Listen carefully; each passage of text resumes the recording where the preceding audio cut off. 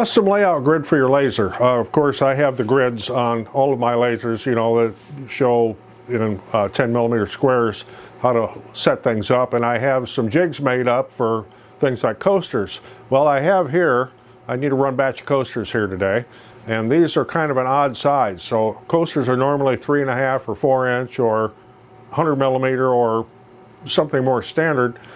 This batch I have here, these are 95 millimeter. I need to just run a batch. It's kind of a one-off thing. I'm not going to be doing this at production and doing hundreds and hundreds of them. I just have a carton of them here I need to do. So I don't want to do one at a time. That's kind of a pain. I want to be able to do 16 at a time. So I'm going to be using the longer B1 laser because it's sitting here. It's handy. You don't need a 40 watt laser to do this. You can do it with a 5 watt laser. This is cork.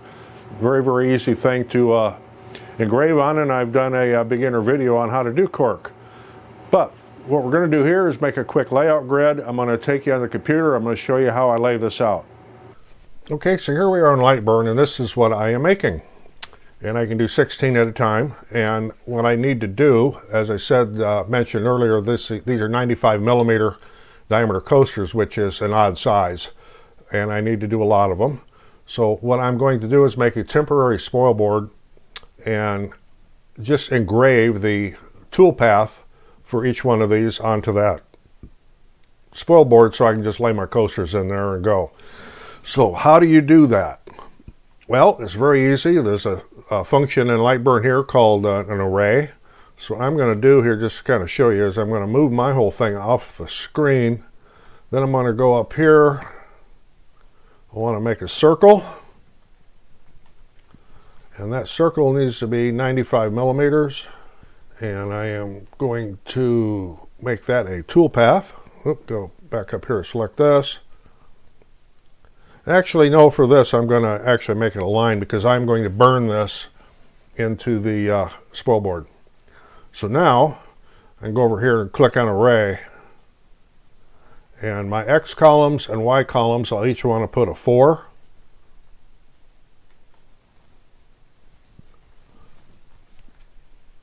We'll click OK here.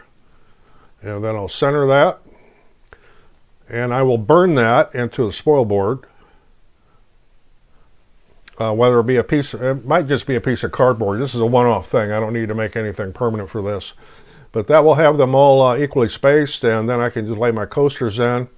And when I bring my other graphic back in there, just take off and go with it. So that's a quick way to create a layout when you have to do a bunch of the same thing. Yeah, I was originally going to just use a piece of cardboard, but I couldn't find one that was actually flat enough. So I've got a scrap pile here. It's a piece of MDF. And I just stuck a screw in each corner to keep it from moving around. So I have to do a few batches of these.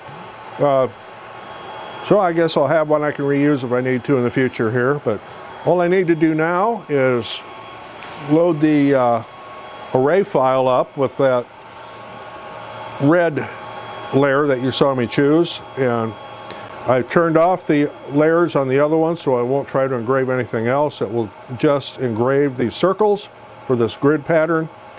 And I have focused my laser for this surface. And I've already framed it to make sure it fits. This got a little bit of a tight fit. So I'll just hit start. And away it goes. I'm a little close on this front edge here, but that's fine.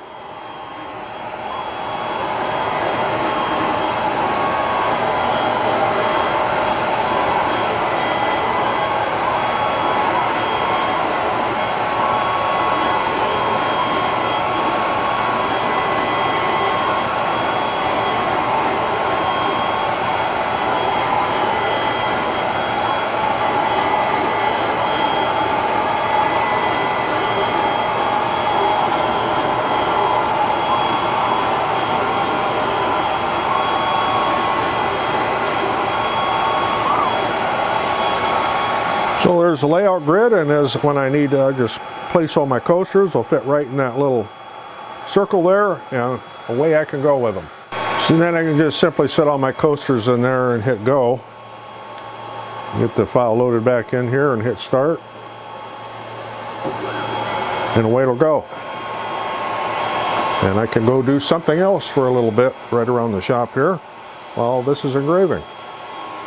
So there was a quick one on how to do a little temporary layout grid and create an array in Lightburn. It's simple, it's easy to do. So this is just a quick one to show you how to do this. I got all my coasters printed here, or engraved now, so I can go drop those off. And since I did this on a piece of MDF, I'll probably save that piece and I can always use it again somewhere. So if you got anything out of this, appreciate getting a thumbs up, always helps the channel. I'm Roger in the shop. Thanks for watching. See you in the next one.